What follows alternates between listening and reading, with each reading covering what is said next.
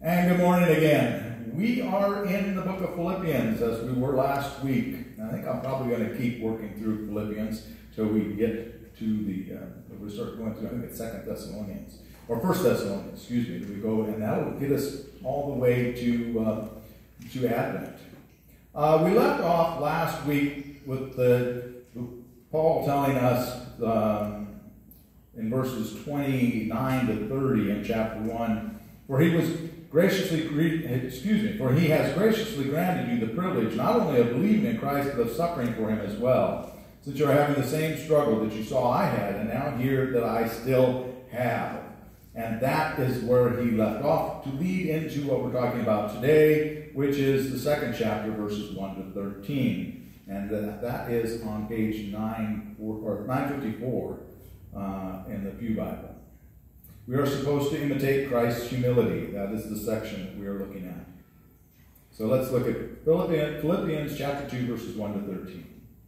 If then there is any comfort in Christ, any consolation from love, any partnership in the Spirit, any tender affection and sympathy, make my joy complete. Be of the same mind, having the same love, being in full accord and of one mind.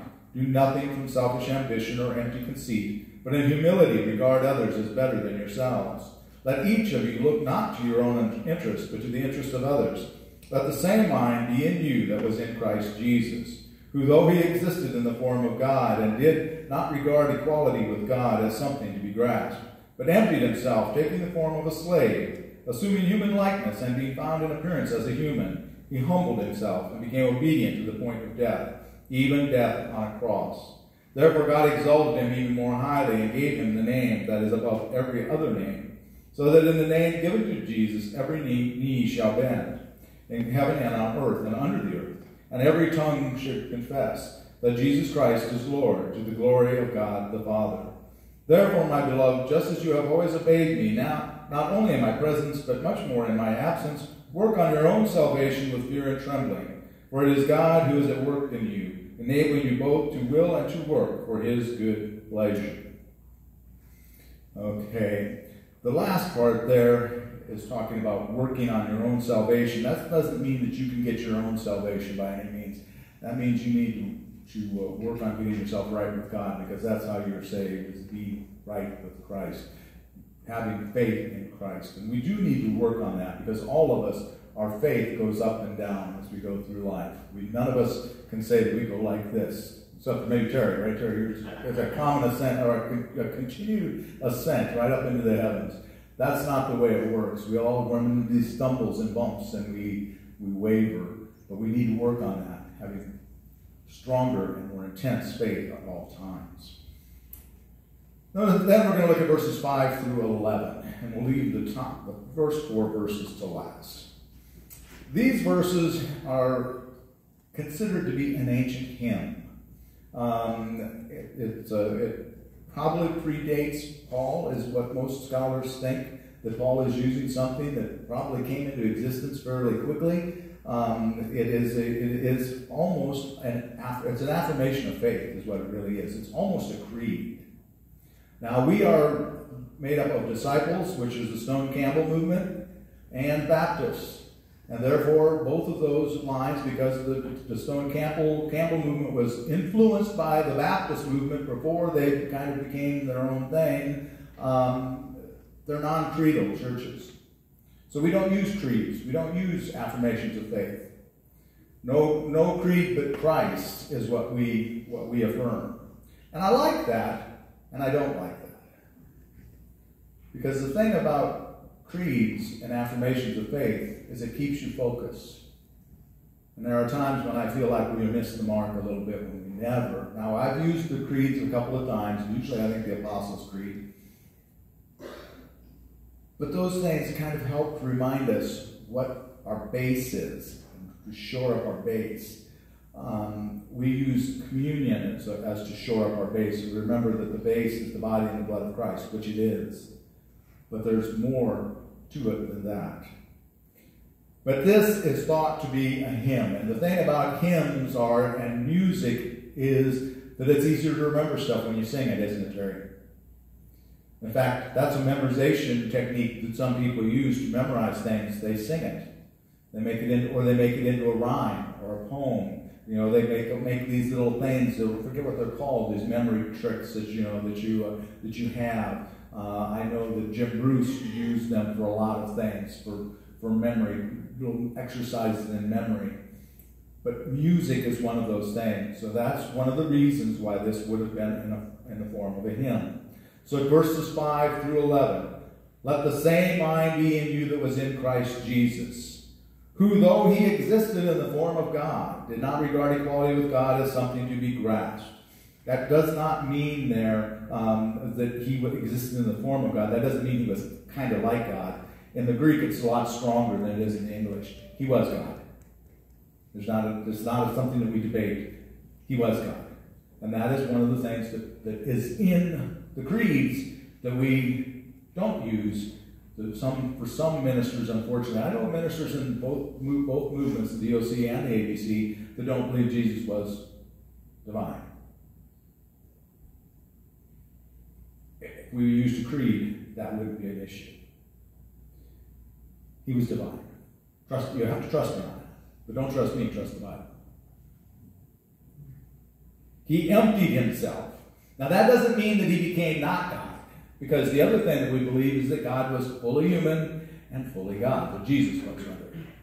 In fact, when there are some denominations, some Christians that cross themselves, and different ones, the Orthodox cross themselves like this. And they go from, see if I get this right, from head to heart, from right to left. The Catholics go from left to right. But the Orthodox do this movement with their hands when they're doing that. Catholics will do this. The Orthodox do this, and there's a reason for that. These three fingers represent the Trinity.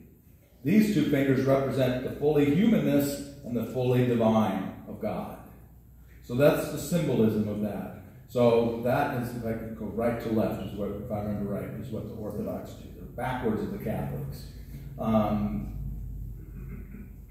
We need to remember that. He didn't become not God, is the point.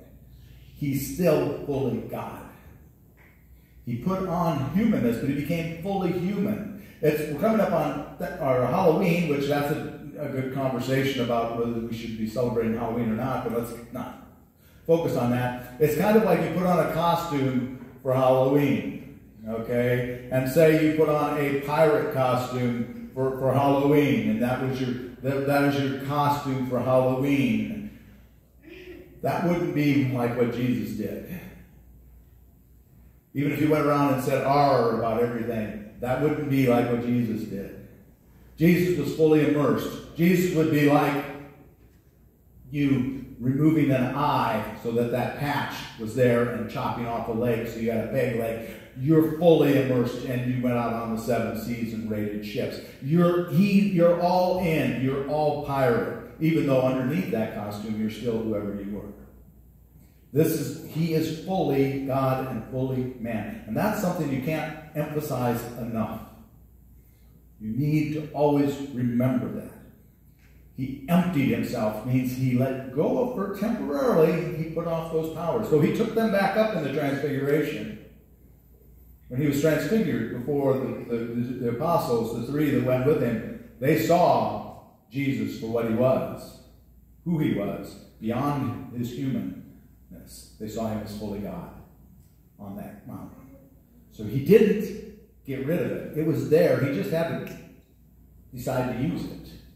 And he would use little bits of it when he healed people, didn't he? When he did miracles, he's using only a little bit of being God, because being God is something we can't begin to comprehend. He humbled himself. Think about this. It's difficult for us to grasp what heaven is like. What is heaven going to be like? Well, there'll be no more pain, there'll be no more suffering, there'll be no more fear, and all of these things that we look at as being human, and where there's no more of that. No more jealousy, no more anger, no more whatever. We can look at that as this ethereal existence, this heavenly existence. That's about the only word I can use, Terry. It's heavenly. But what's heaven for God? so much more than what we're going to experience. We can't wrap our brain around what heaven's going to be like. Guess what? We can't at all wrap our brain around what Jesus' existence was before he came to earth. Because he's pre-existent. He existed before anything, before time. Whatever time is. But Jesus existed in that pre-existent divine state, that omnipotence, omnipotent, omni-whatever, constantly being worshipped. That's part of what I believe heaven is strongly, is that heaven is, God is worshipped constantly, 24/7, 365, though there is no time, so how are you going to mark that one out? And he loved you so much, he left that. And he spent 30-some years suffering on earth as a human being. Stubbed his toe. He's fully human. If he stubbed his toe, it hurt just as bad as you or I. Having people insult him, people ridicule him, people torture him, and people crucify him. And he knew it was coming. And he loved you enough, he came anyway. That's what we need to realize about the incarnation of Christ. He loved you so much. He loved me so much, even though I know fully well I'm really not particularly lovable. He came to this earth and left all that behind. Give you that lesson. Therefore, God exalted him even more highly when he ascended and took his place as part of the Trinity. Gave him the name that is above all names, so that at the name given to Jesus, every knee should bend in heaven and on earth and under the earth, and every tongue should confess that Jesus Christ is Lord, to the glory of God the Father. He has assumed his righteous place, his correct place, his divine place. We need to lift up our tongues in glory. We need to kneel before the throne of the Lord. Because someday we will. We'll have to answer for all those things we did that compiled the hurt on him at the cross. Because on the cross, this sinless being took on all, and realized that God despises and abhors sin. God can't even be in the presence of sin. Did you know that? That's one of the things that we believe. God can't be in the presence of sin, or doesn't want to be anyway. It's painful to God to be in the presence of sin. And yet Jesus came into the body to be with all of us sinners, and then he took our sin upon him. That thing that's, we don't like to be dirty, we don't like to be covered in manure and all of that, but it's impossible to understand the magnitude of worse our sin being piled on Jesus on that cross was. Think of it that way. And then let's talk about the first 4 verses. He's talking about that suffering. He says that there's any comfort in Christ, any consolation from love, any partnership in the Spirit, any tender affection and sympathy. All of those things come to us through the sacrifice of Christ. Even though we know we're suffering, we get this comfort. We always tell people, God's comfort be with you in their suffering or loss or pain or injury. We console them with the love of God. We want them to have a relationship with God. We want our children. That's why we bring the children to church. That's why we try to raise them up. So they have that relationship. Tender affection and sympathy. God has all those things for you because he bore the pain of the body for you. But then Paul says, and remember, Philippians is the epistle of joy. And here he says it again. Make my joy complete. Be of the same mind, having the same love, being in full accord and of one mind. Do nothing from selfish ambition or empty conceit, but in humility regard others as better than yourself. Let each of you look not on your own interests, but to the interest of others. Let the same mind be in you that was in Christ Jesus. And that verse we repeated because that was part of the other verse. But it's the end of this. We're supposed to be in the mind of Christ Jesus. And what is the mind of Christ Jesus? What is the mind of God? love, but reconciliation. God wants us to work together. I told the children, we're supposed to be the hands and the feet. And guess what happens if the one hand is going this way and one hand's going that way? Are you going to get anything done, or are you going to blow the whole thing up? In 1 Corinthians, Paul tells them to be slaves, that we are slaves of the Lord. But the word for slaves that he uses there is a special word, slaves. That's in the first chapter of 1 Corinthians. I didn't look it up because it just popped in my head, Diana. But in that verse, it's a special kind of slave. It's a galley slave. Galley slaves do what? They row a boat. And they have to be rowing together. They need to be in unison. They need to be cooperating. That's what we're called to do. We're called to be the hands and feet, but we're called to pull together, not apart. We don't want one, I go this way, you go that way, we're going to blow the whole thing up. That ship, if those guys on this side are going one way and the guys on this side are rowing the other, that ship's just going to sit there and spin. Or if they're rowing different directions, all of them, those oars are going to clack and clatter and they're going to get broken, and then that ship's going nowhere. And it's just adrift. We need to be on the same page. That's in Scripture over and over, folks. I didn't look that up either because it just popped to me as I was sitting back here. There are so many places in the Bible where it tells us to work together. And there are so many times that when they pick the lectionary, they pick those verses. And why do you suppose that is? Because it's important. The things that keep coming up over and over are important. That's an important thing. It's just as important as remembering the divinity of Christ. Because I'll present to you that if we're not working together, are we really remembering that Jesus is divine? Are we really remembering that he's our Savior? Or are we just in it for our own egos? We're in it for our own egos. Yoke and shaking his head. I agree, Yoke. We're in it for our own egos if we're fighting and squabbling about silly things. And I warn you of that for one reason, well, for many reasons, because it is something that's very important.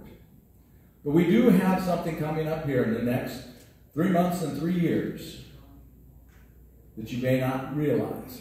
This sanctuary, this building that we are in, the old part, is going to be 100 years old in 3 months and 3 years.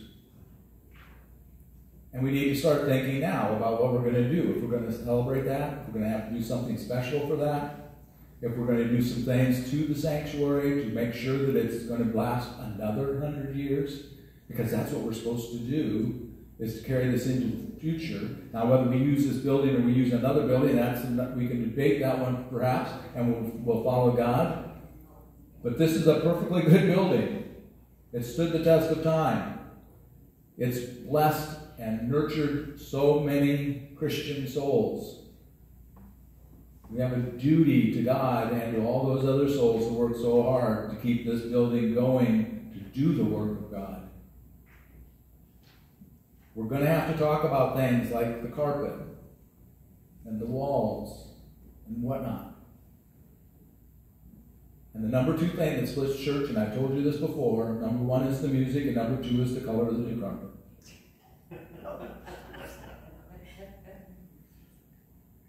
Let's remember that, not only in the things about this church, or the 100-year anniversary, but all of the things about the church. Everything that we deal with in this church and its ministry. That we are here to serve one thing and one thing only, and that's Christ Jesus.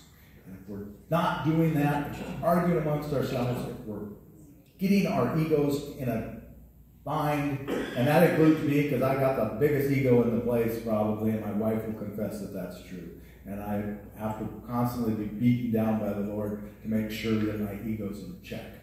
And he does a really good job of it some days. But we need to remember that. Let's be a blessing to the next generation and the generation beyond. Let's keep this building beautiful. Let's keep this church loving. Let's keep everything going for God. Let's pray. Dear Heavenly Father, we thank you so very much for Paul's message here to the church in Philippi.